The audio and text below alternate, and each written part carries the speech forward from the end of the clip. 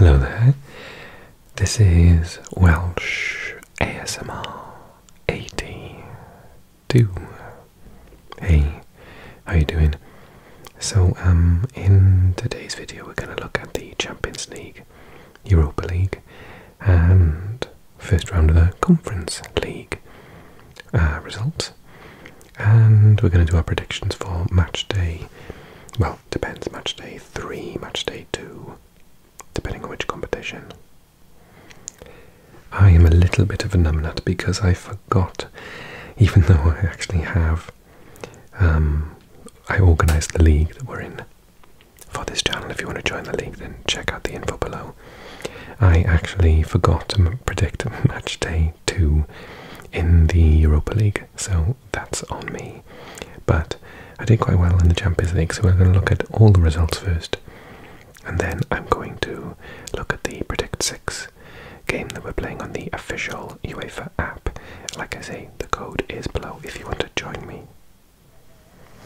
Okay, so a quick look at the table. Of course, the new table with all the teams in it. I believe it's called a Swiss style. So 36 teams. Ironically, the Swiss team is at the bottom, young boys, and then Borussia Dortmund, particularly with their goal difference after this week, are top. Surprisingly, Brest is second, and then we have Benfica, Leverkusen, Liverpool, Aston Villa, who've had a very good week, Juve and Man City in the automatic qualification spots. Obviously 8 games, 6 to go, 2 down, 6 to go, so too much, you can't really look into that too much, but let's look at the results of match day 2 then, shall we? Okay, so Salzburg surprisingly losing 4-0 at home to Brest, who looked imperious. Very good result from them, very good performance. Stuttgart drawing at home to a plucky Sparta Praha. They were winning, but Sparta came back. Wonderful direct free kick goal. I haven't seen many free kick goals in the last couple of years in any competition. Since, you know, the usual suspects, Ronaldo, Bale, Messi, etc., stopped playing in Europe. So it's very nice to see. And then we had a very big result. Arsenal beating Paris Saint-Germain 2-0. Goals from Kai Havertz and Saka. It's a fantastic result. Barcelona, as I said, young boys bottom of the table because Barcelona beat them 5-0. 2 goals from Lewandowski. Lovely goal from Rafinha. Martinez from a corner and Kamara on goal. Leverkusen beat Milan. 1 goal from Victor Boniface on the 51st minute. But he had an earlier goal ruled offside. Judging by how well Milan have been playing in Serie A this year, that's a very good result. Did you just say grazie? Grazie per aver seguito con noi la diretta di questo match. Why is it totally in Italian? Arrivederci al prossimo turno di Champions League. I didn't put it in Italian, did I? It's all in Italian. I wonder how that happened. Is that in German then? No? How did that happen? Okay, obviously the big one in terms of goals scored. There was a combination of things happening in this match. Okay, Borussia Dortmund 7, Celtic 1, Emre Can, a hat-trick from Adeyemi, who looked magnificent, Girassi and Mecha to cancel out Maeda's 9th minute goal. I think that Celtic fans can feel a little bit hard done by because it was one of those games. Yes, okay, the tactics were wrong. They should have been more defensive. They shouldn't have played out from the back as much as they did, particularly with the really high pressing, aggressive counter press from Dortmund, which they didn't learn from and just kept doing the same thing, same mistake again. Most of these are just mistakes. But practically everything Dortmund hit flew in the top of the net. It was one of those games. And let's see. So 16 shots, expected goals just 2.6, 53% possession. The press was amazing, the closing down was amazing, but genuinely they were hitting it from anywhere and it was just going right into the back of the net. So there's a mix of two things. They were always, I think, with the tactics that they had, with Celtic not changing their tactics, Brendan Rodgers being a bit stubborn and playing how he does week in, week out in Scotland, I don't think is going to work long term in Europe, particularly away to such a big team. Borussia Dortmund were in the final. There was, just they should really be the defending champions in some respects. So yeah, it was a mistake, the tactics, but also it was just one of those games where literally everything flew into the back of the net. Adeyemi was outstanding. Inter beating Red Star Belgrade 4-0. Not a massive shock there. First goal of the season, I believe, for Arnautovic. Taremi had a really good game, scored a penalty, but made the goal for Arnautovic as well with his closing down and pass. PSV Eindhoven drew at home to Sporting. 1-1, Schouten and Braganza with the goals. And Man City quite easily beat Slovan Bratislava 4-0. Gundogan, Foden, Haaland and McAtee maybe. And then on the second day, Girona, this game I watched, it was so topsy-turvy. They both had a penalty saved. I think did they both have a penalty saved? And then PSV scored an own goal. No, let me get this right. So David Lopez scored for Girona. Then there was an own goal, so it was 1-1. Then Milambo scored a goal, which again was just pressing and closing down. Ueda missed his penalty. Well, very good save from Gazzaniga actually. Then Miovski missed his penalty. Still hasn't scored a goal for Girona since his move from Scotland. Donny van de Beek scored after having one ruled out. Oops. For offside, I think it was. And yeah, basically it was so topsy-turvy, and then Krejci scored an own goal. So it could have been about 4-4, I think. It was a sensational match to watch for the neutral. But yeah, good result for Feyenoord. Girona will bounce back. Shakhtar losing at home in Gelsenkirchen, northwest Germany, to Atalanta. Jim City, Lookman and Bellanova with the goals. Really massive result. John Duran, the Colombian, scoring a goal against the side apparently that he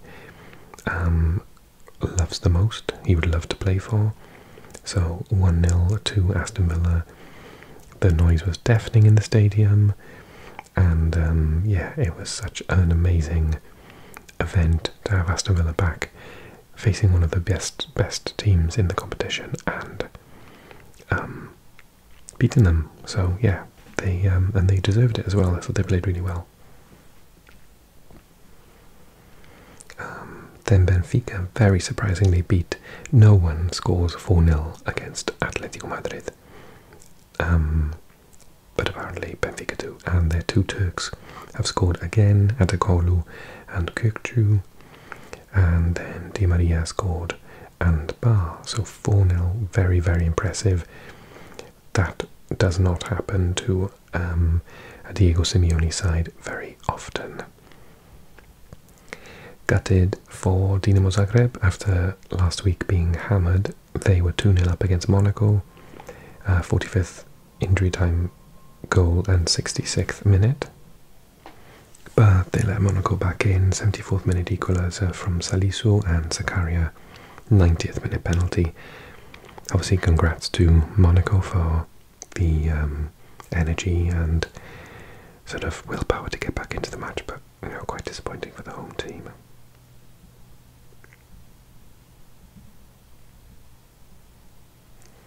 Okay.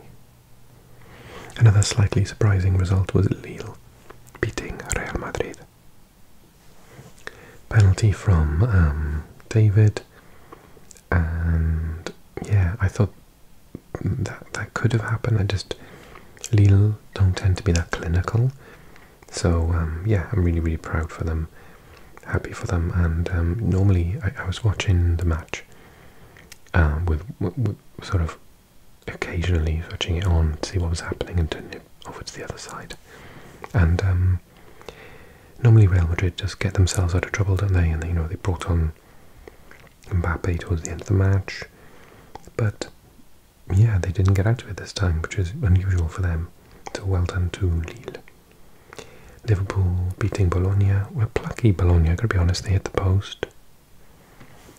But Liverpool just look fantastic this season. McAllister with the opening goal. And then an absolutely superb Mohamed Salah goal to seal the victory. But yeah, I thought at times, it was on paper, it showed that it wasn't completely easy for Liverpool. Okay, this one. So topsy-turvy. So 2 goals from Šeško, one of which absolutely amazing, ball over the top and then finished it. But 10-man Juventus scored 3, and the 2 good goals from Vlahovic and the winner from Conceição, just absolutely superb. So yeah, against the odds, Juventus beat Leipzig in Germany 3 goals to 2. And last one, Club Brugge, with a lovely goal from Solis, managed to beat Sturm Graz in Austria. Big opportunity to get points for them, so they took it. Okay, let's have a look at how I predicted then. Okay, I managed to get 45 points, which is a massive increase on the 12 points that I had on match day 1.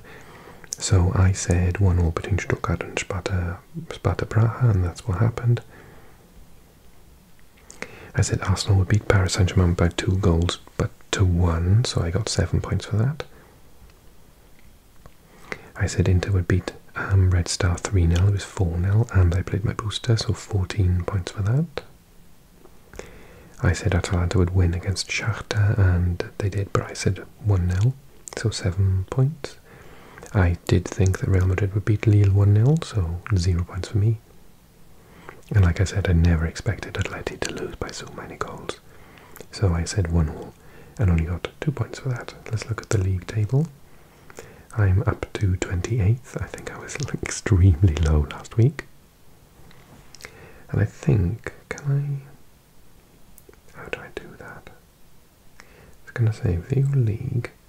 And then if I view based on match day 2, I actually came 3rd. That's to show how well I did.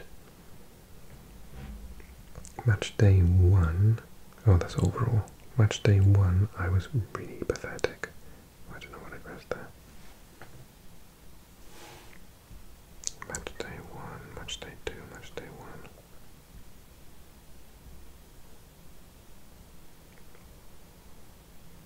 1. I was 59th, so I had a much better showing. Okay, let's predict for next time then. So match day 3, Monaco, Red Star. I'm going to say 2-0 to Monaco, and obviously have them score first. Sturm Graz, Sporting. If Bruges can win at Sturm Graz, I think Sporting will, so maybe I'm going to say 2-0 again. Aston Villa, Bologna. Well, Bologna were really good against Liverpool, but Aston Villa were outstanding against Bayern.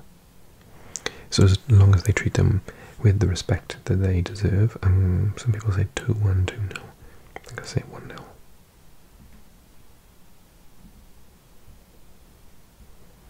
Brest, Leverkusen. This is tricky because normally I'd say Leverkusen to win every day of the week, but Brest was so impressive last time. I'm going to go 1-1. I don't think many people are going to predict that. Late equaliser from Leverkusen as usual. Salzburg, Dinamo, 2 teams which really need to get a result. Which probably means it'll be 0-0. And, oh my goodness, that's a big one. This is why I quite like this new format so far. Barcelona against Bayern Munich in Camp Nou. 21% of people are saying 2-2. I quite like that. I think I'm going to play my booster on this one. Okay, join in. Let me know what you think. And now let's move on to the Europa League. Okay, Europa League. So Lazio sit top, Lyon in second, Spurs in third, Steaua Bucharest in fourth, Anderlecht, Ajax, Frankfurt and Galatasaray. Oops. And then at the bottom we've got Besiktas, quite surprisingly. Okay, let's look at the match days. Oh my goodness. Okay, today's match day. So, Ferencváros narrowly losing at home to Spurs with a late goal from Wales's own Brennan Johnson, saving Spurs again in really, really good form at the minute. Hoffenheim beating Dinamo Kiev 2-0, Lazio beating Nice 4-1, which I think is quite an impressive scoreline. Boga's goal was really good, but goals from Rodriguez, Castellanos and Zagani. And then Tel Aviv losing at home to Midtjylland 2-0, Olympiacos beating Braga 3-0. The first goal was a ridiculous defensive error from the Braga player. Hoofed it up into the air and just landed on the foot of a Olympiacos striker who set up El Gabi for yet another goal in Europe for him. Carabao lost at home to Malmö 2-1. Real Sociedad surprisingly lost at home to Anderlecht. That's 2-1. Bathketh and Leone with the goals for the Belgian team from the capital.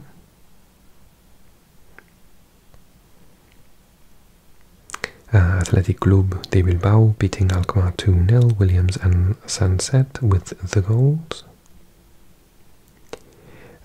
This is a big shock for me. I said that Galatasaray would win against the Latvian champions, easy peasy, but RFS came from 2 goals down against a pretty full squad of Galatasaray, 2-2 in the end. Quite a shocker there. And Slavia Prague drawing with Ajax 1-1. Besiktas losing at home 3-1 to Frankfurt. Elfsborg beating Roma with a penalty. They outclassed them in terms of their tactics and formation, to be honest. On paper it was, 75% and 23 shots to 6, but actually does not tell the story of their excellent counter-attacking football from the Swedish team, so well done to them. Porto Man United, I didn't watch this match, I was watching the Roma match and the TNS match in the Europa Conference League, but very topsy-turvy. Another match for Ten Hag to scratch his head and think, what is going on? 3-3, and a red card as well for Man United, who got sent off for Man United. Bruno Fernandes again, twice in 1 week, and Harry Maguire with a 91st minute equaliser. I'll have to watch the highlights. I love that a ridiculous game comes to a close.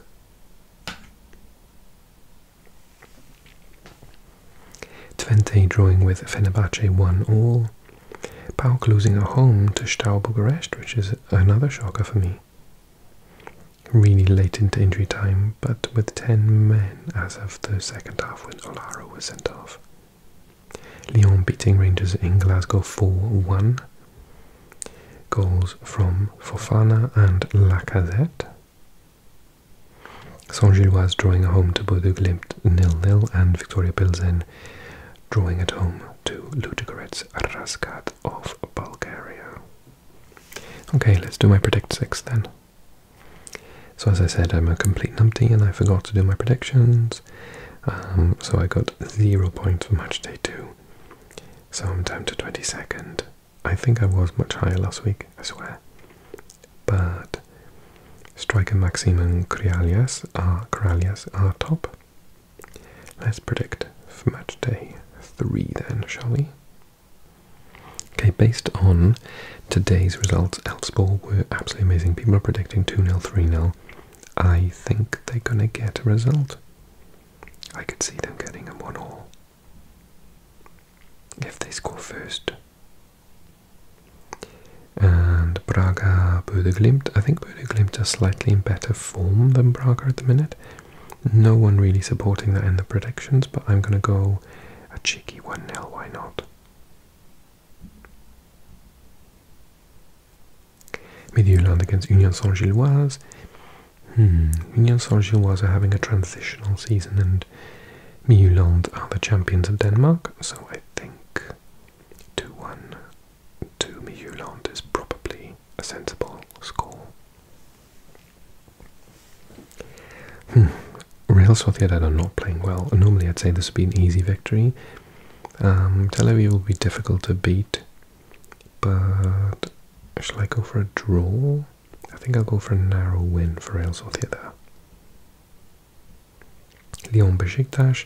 At the minute for me it is Lyon to win that one. And Porto Hoffenheim.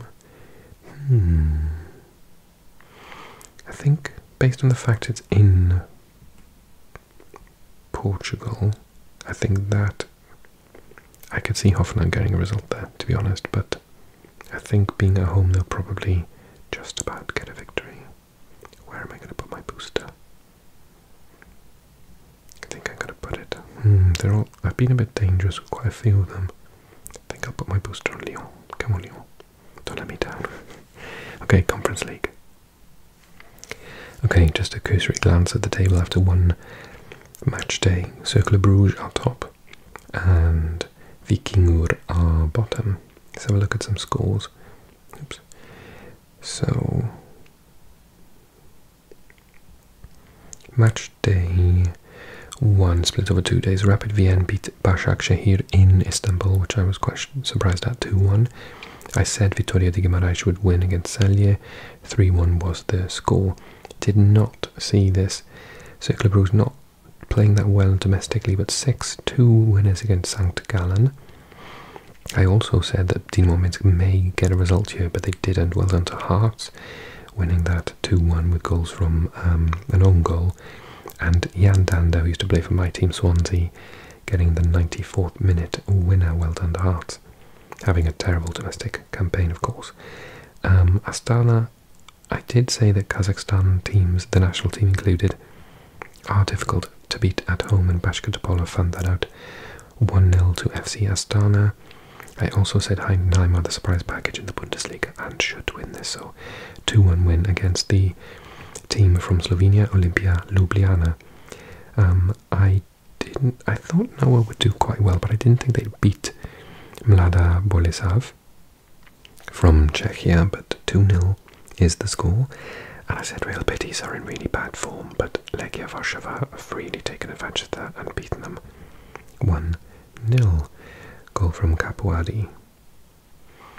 Mulder beat plucky Northern Irish debutants Larne 3-0. Omonia Nicosia beat Vikingur 4-0, which I was quite surprised at. Goals from Koulibaly, Kakulis and Alium. Banja Luka of Bosnia drew with Panathinaikos 1-1. Chelsea, meanwhile, beat Gent 4-2. They were winning, but yeah, there's a late goal, Gandelman. Oh, it was 2-1 at one point, and then 4-1, and then it was 4-2. Goals from Vega, Neto, Nkunku, and Dewsbury Hall. And where are we then? Petro Kubo, I said would win because I watched a little bit of qualifying for the Champions League. But Pafos beat them 4-1 in Moldova, so I'm quite shocked at that. Well done to Pafos. And then we've got Copenhagen, who lost. They were winning this match, they lost in the end. So Kubenhavn were beating Jagiellonia Białystok, but then 98th minute winner from Churlinov gives the Polish team the win in Denmark. Wow, what a shock. Plucky TNS. I said it was going to be 5-0. Half time it was 0-0. An hour in it was 0-0. But then Adley scored in the 65th minute with a nice goal from the edge of the box, and Moise Keane briefly afterwards. But apart from that, I mean, Fiorentina were obviously all over them. But I thought TNS just really did the Welsh Cymru Premier proud, and I was so chuffed watching them. Well done to them. They were never going to get a goal or anything, but it was really good defensive performance. Gotta say, they were very well drilled, and there were some players that were causing more problems than others. I think Ikone and Kwame were particularly good, but yeah, I thought they did themselves really proud. Well done to TNS. I thought they were going to get a draw. Lask 2-2 with Djurgården. Lugano beating Helsinki 3-0, and Shamrock Rovers right at the death. 92nd minute, even with 10 men. Well done to the Irish, drawing with Apoel Nicosia with that goal from Watts. Okay, let's look at my predictions.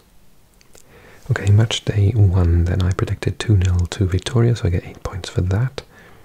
I said Başak Şehir would win, so I got 0 points for that. I said 0-0 between Omonia and Víkingur, but it was 4-0 to Omonia, so didn't do very well there. Lugano I said would beat Helsinki, but I guessed 1-0. As I said, 5-0 is what I presumed, but 7 points for getting the win and predicting a score, and a 0 for New Saints. And then I actually said Gent would get a draw, but Chelsea proved me wrong. So let's have a look at the league then. I'm 17th, not doing too well. Let's see if I can do better next time. Shall we? Match day 2. Oh my goodness, Lana against Shamrock Rovers, you're kidding me. Northern Ireland against Republic of Ireland, wow. Oh god, 41% people think it's going to be 2-1. I think that's a kind of a not a bad scoreline actually, not bad odds. Good luck to both. Jagiellonia and Petrogub. After this week I'd say 2-0 does look like a good one for the Polish team over the Moldovans. Apoel Borat. I can't remember. Apoel drew this week, did they? Or did they draw? I can't see them. But Borat did pretty well, so I think I'm going to say like 1-1.